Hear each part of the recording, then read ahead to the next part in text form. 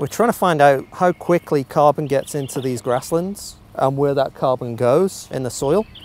And the reason we're doing that is because we know from Richard Teague's work that soil carbon increases under AMP grazing, but we don't know how quickly that happens. We don't know where that carbon goes, how long it's going to be there. So it's really about getting a label into the soil so that we can effectively track that carbon and see where it's going. And literally, it's kind of like you are what you eat, right? So if you eat lots and lots of cheeseburgers, you're going to put on a lot of mass and get heavier.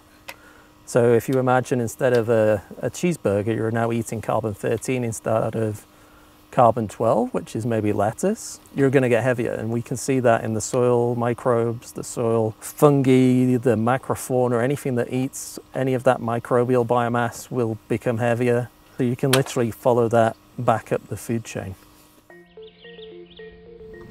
It's a body of evidence, really. You need more data to kind of begin to change people's perceptions.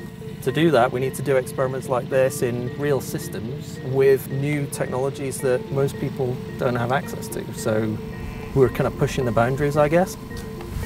And it's always hard to go first, right?